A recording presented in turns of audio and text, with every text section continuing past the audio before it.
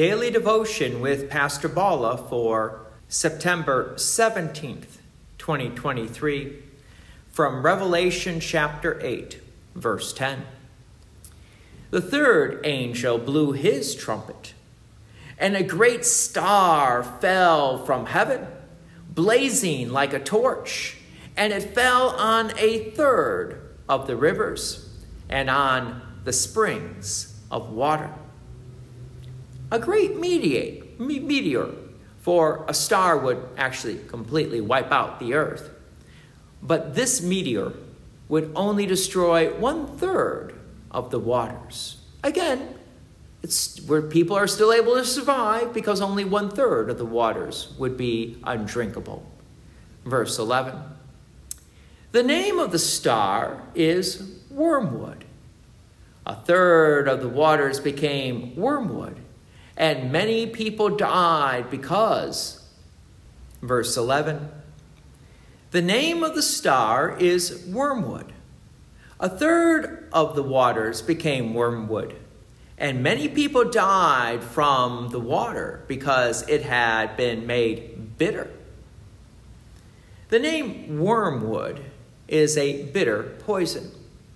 We currently live in a world where many of our fresh water supplies are undrinkable, and it seems that many people struggle with bitterness also in today's world.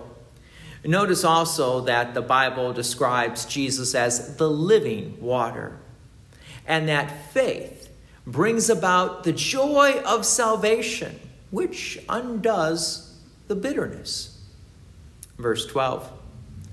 The fourth angel blew his trumpet, and 1/3 of the sun was struck, and 1/3 of the moon, and 1/3 of the stars, so that 1/3 of their light might be darkened, and 1/3 of the day might be kept from shining, likewise 1/3 of the night.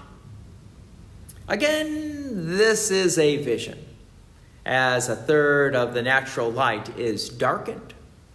Keep in mind that Jesus also is described as the light of the world. So if you're getting an idea that some of these trumpets, and with the plagues, so to speak, is the exact opposite of who Jesus is, I think you're on the right path. Verse 13. Then I looked, and I heard an eagle crying with a loud voice as it flew directly overhead. Woe, woe, woe to those who dwell on the earth at the blasts of the other trumpets that the 3 angels are about to blow. This is a vision. Remember, eagles don't typically speak.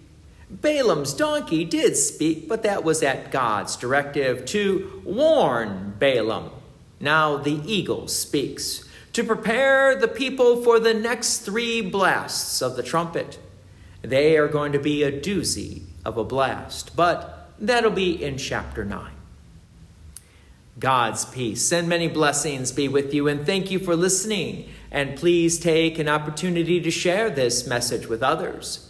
If you have enjoyed these daily devotions, please consider making a donation to Peace Lutheran Church, 24024 West Main Street, Plainfield, Illinois, 60544. Thank you again for listening.